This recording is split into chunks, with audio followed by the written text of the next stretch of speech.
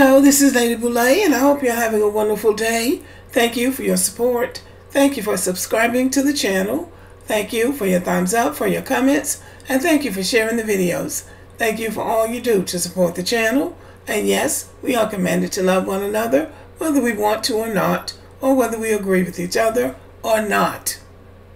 Well, it seems like black men have made their point. They have made their point. I think that's great. Black men have made a statement about who they are. And I believe the Democrats have gotten the message. I don't know if it's too late or not. But it seems like now they realize that if they want to get the number of votes from black people that they need, they're going to have to engage black men. So Kamala is coming for the black men's votes. And we'll see if she succeeds or not. Now, if you know you don't like Kamala, you know you're not going to vote for her, you probably need to sit this video out. Because I'm willing to hear what she's got to say. There are a lot of black people that are willing to hear what she's got to say and make their decision based on that. I know I'm not voting for Donald Trump. And nobody else is going to get elected at this point. So you're either going to vote for Trump or Kamala. So that's just the bottom line. So there are people who want to hear what she has to say. There are black men who want to hear what she has to say. There are black men who want her to come to them and appeal to them for their vote. And they have that right. But if you're not that person, then just sit this video out, please.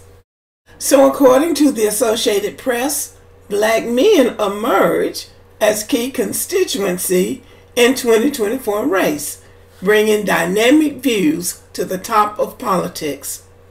Well, very good for black men. Atlanta, Georgia.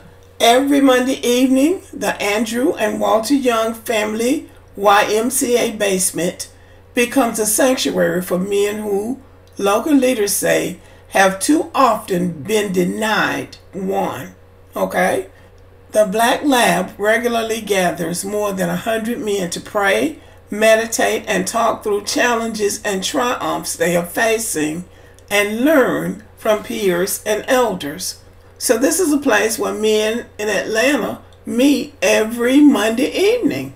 It's almost a communion, said Cultural Coleman, a visual artist from South Fulton, Georgia, who has attended the weekly meetings for 7 years. It's an opportunity for us to share our voices and to get resources. The networking is always a good thing. It's a fellowship of sorts. Yeah, it is. One recent meeting in the immediate aftermath of President Joe Biden's suspension of his re-election campaign took on special weight as attendees considered the prospect of a black woman winning the presidency.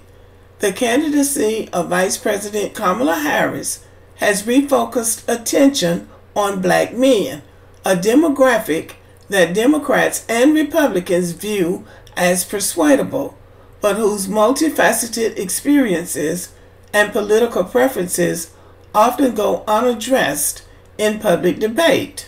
Harris's campaign has also reignited discussions amongst black men about their influence in this election.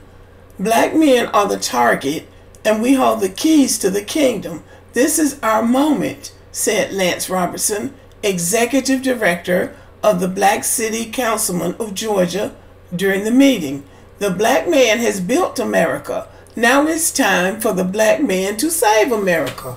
Well, I totally agree with that. Black male voters are traditionally one of the most consistently Democratic-leaning demographics in the nation. This year, however, both major parties view black men, especially those under the age of 40, as attainable voters. Whether black men turn out in high numbers and to what degree they maintain traditional support for Democratic candidates may prove decisive in November. Yeah, I believe it will. Because the Democrats need a certain percentage of black voters to vote for them. They need 90 plus. And black voters include black men, so they need these black male voters.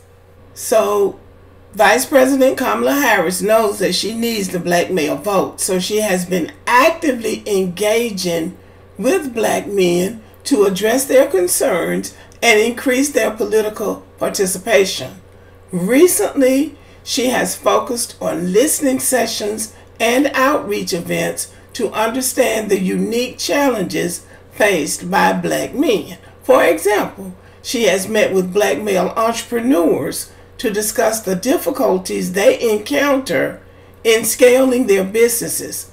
Additionally, she has participated in events like the No Cap Conference, which aims to educate and galvanize young black men who are typically disengaged from the electoral process.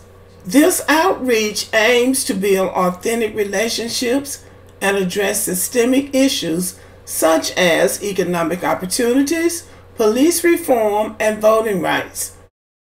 Vice President Harris is taking these efforts seriously, especially during this election season. Now, if this is true, then she is on the right track, because you need to be talking to, and I say you, she needs to be talking to black men who are serious about doing something about their economic opportunities. Yes, we are concerned about police reform and voting rights, and also this mass incarceration, which my hope is that something will be done about this mass incarceration, school to prison pipeline. That's what I want to be addressed, because it's unfairly targeting black men. So that's what I would like to see. So anyway, we'll see whether or not black men respond and whether or not what she's doing is enough. I'm going to stay tuned and I will keep you posted. Okay, y'all, thank you for listening. Have a good evening and leave a comment.